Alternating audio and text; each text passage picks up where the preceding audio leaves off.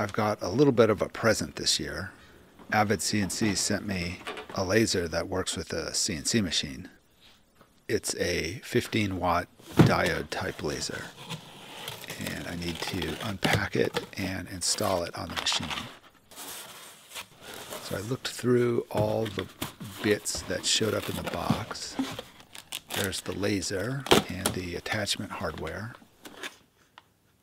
and a new control box that needs to get hung on the CNC machine. The other thing that I needed to do was upgrade my CNC control box. So there were new cards for that. This is the laser itself. I don't need that just yet. Lots of cabling for the new setup and unpacking all of the parts. So to be perfectly clear, I'm not getting paid by Avid CNC, but they did send me this laser free of charge. I think it's sort of on permanent loan. It's not going to work with my existing dust collection. I can't have the two hoses on each side of the spindle.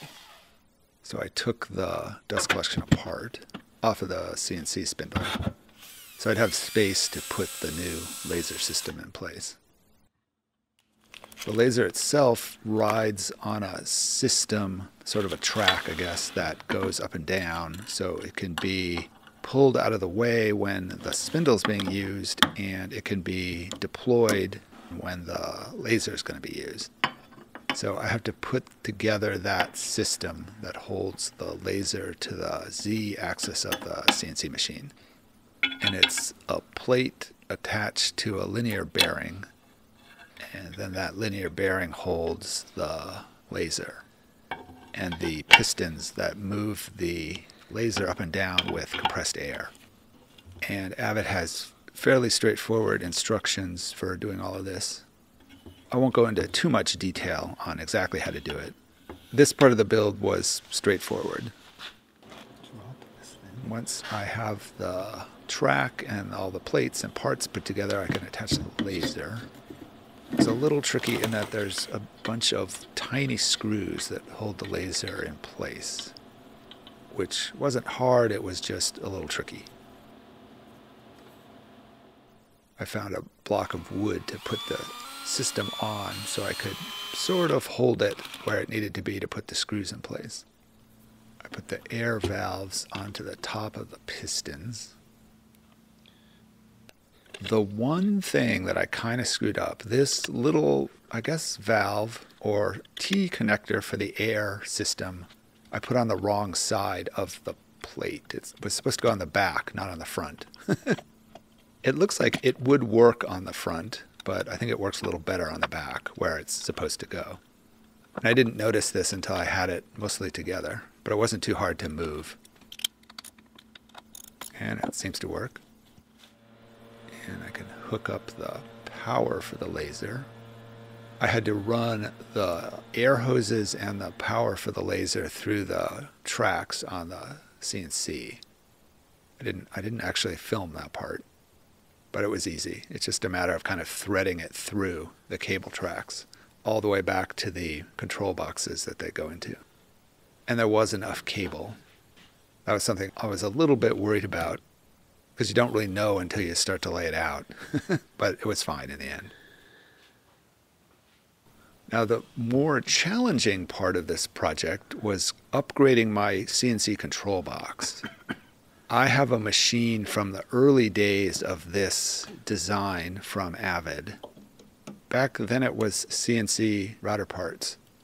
So I had to do a bunch of updating in my control box, which meant pulling out a bunch of cards, then installing some new cards with all of the wires and cables going to the right places. The first big new card that I had to put in sits on two large posts that attach to the orange backing of the control box. I needed to drill two new holes into that orange plate, and those holes needed to be in just the right location so the card would sit in just the right location. So my idea at this point was to make a template out of wood with the holes in the correct location, then use that template to drill the holes into the orange aluminum plate of the control box. But in the end, the holes really weren't as precise as I was hoping. Only one of the posts was I able to kind of push into the right location so I could get the screw to attach to the card through the post. I think in looking at it and thinking about it now, what might have worked better, and someone can maybe offer better suggestions, would be to have attached the posts to the card, plugged the card into where it goes, and marked where the posts touch the orange backing, maybe with some wet paint or something. So I'd get a realistic location of where the holes needed to go. I had to get a metric M6 threaded tap so I could thread this hole to take the post. And I needed to get a long-handled driver to be able to get this down to the orange plate, in and around all of the parts. But it worked, and the posts went in just fine. They just ended up not quite in the most precise location, so only one of them was really able to be functional. You can see how large these posts are. So you can see now how this card plugs in and has to fall on the right location on those posts. And I put in a new set of proximity sensor switches. I think that's what these are. One thing that was a little bit complicated with this is because my box was so old, I was having to follow two different sets of instructions. Because of that, they overlapped a little bit. I had to add 2 new holes to the box for 2 new places to plug in the cables for the laser. The first hole was a little rough. This probably isn't the best way of doing this, but these are the tools I had. The second hole I used a smaller drill bit at first, and then a slightly larger drill bit, and then finally the final 1/2-inch drill bit. And this worked a little bit better, going from a small hole to a bigger hole. Then once I had the holes, I could label them auxiliary 3 and auxiliary 4, part of the instructions. Then I could wire in the new plug that goes into that. And really the roughness of the hole doesn't matter too much as it gets mostly covered. Then I can wire up where those attach to the different cards and put the whole plate on the side of the box back on. Then I needed to hang the box on the CNC machine. Now where Avid wants you to put the box is underneath on the inside of the frame.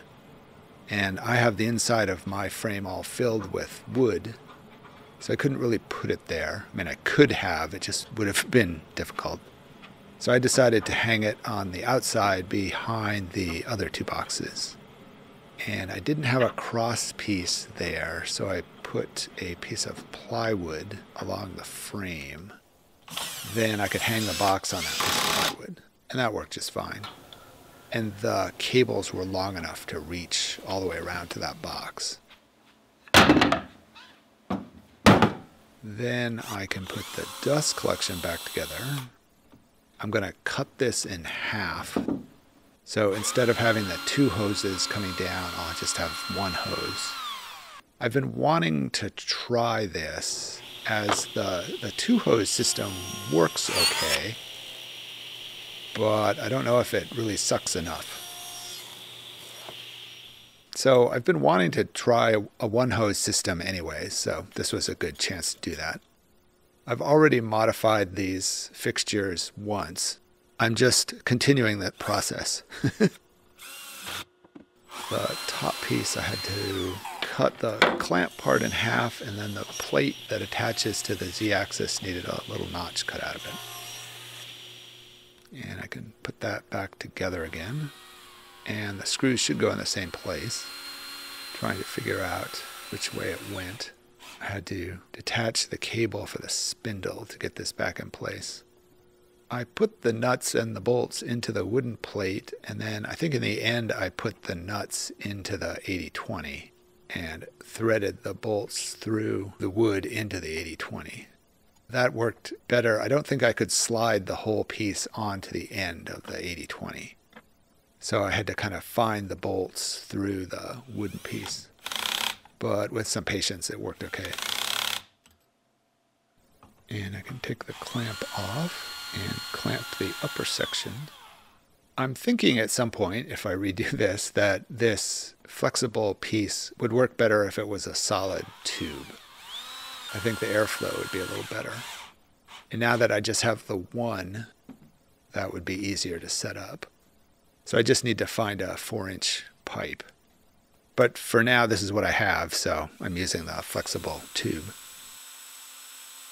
And that's how the dust collection looks now. I wanted to try cutting a few things with the laser, of course. One thing I've always been interested in is cutting out a flat thing and then folding it into a three-dimensional object. Blender has a way that you can export a mesh as a flat shape with the cut edges and the fold lines all set up. So I made a simple 20-sided object, and I could unwrap that and then cut that out and see if I could fold it back into the object. I cut up a cereal box to get some material. And I had to do some testing to figure out what power percentages on the laser and what feed speeds to move the laser at to make it either cut or make a line that I can fold around. It's not like there's a set of instructions of what settings to put things at to cut different materials. You kind of have to figure that out. But after some testing, I was able to cut out my shape. It worked pretty well. And I used hot glue and glued the piece back together again, and it actually worked pretty well. This is about the simplest thing you can do with the laser cutter. Then I wanted to make an object where I have something drawn on the surface. I thought of making a globe. I can map the lines from the globe in Blender onto the dodecahedron, and the unfolding export will bring those lines along as a bitmap. So I can use Aspire to trace those lines out of the bitmap and get vectors that I can use to have the laser move around and draw those lines. So I drew the lines first on the piece of chipboard. Then I can draw the fold lines with the laser, which are a little bit deeper than the draw lines. Then I can do the cut lines last. And even though everything was set the same way, these didn't quite go all the way through. So I had to help them a little bit just to free the piece from the cardboard. And I can fold this up into an object. And it kind of looks like a globe.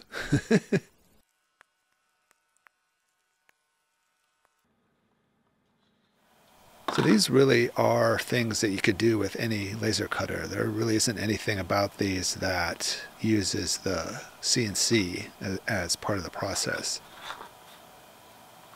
So I wanted to try and make a bigger version of this. So I found an old cardboard box, and I took one of the sides that was a little bigger than my cereal box piece. And I could try to hold that piece down. It wasn't quite flat, so I was trying to force it into place. I'd like to remake my vacuum table at some point. I had one a long time ago, but it never really worked very well. I'd like to make a newer version of that. I think that would work for this kind of stuff.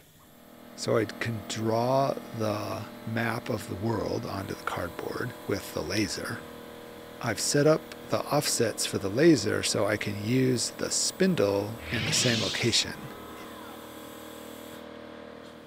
I put my drag knife into the spindle, and that allowed me to cut the fold lines first, then cut out the shape with the drag knife.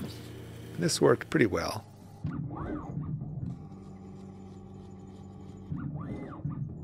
Was pulling the cardboard up a little bit, and I was trying to help it stay down with a shim so I wouldn't get my hand too close to that moving razor blade. And it worked pretty well with the offset. It knows sort of where the laser is and where the spindle is, so I can do a project with both. It needed just a little bit of help getting the piece out of the cardboard. And I decided that tabs don't really work with the thicker corrugated cardboard. So I cut off all of the tabs and I put the piece together. And that worked pretty well. I'm going to have to experiment more with this, figuring out what I can actually cut with it. I think drawing onto carved surfaces would be really interesting as well.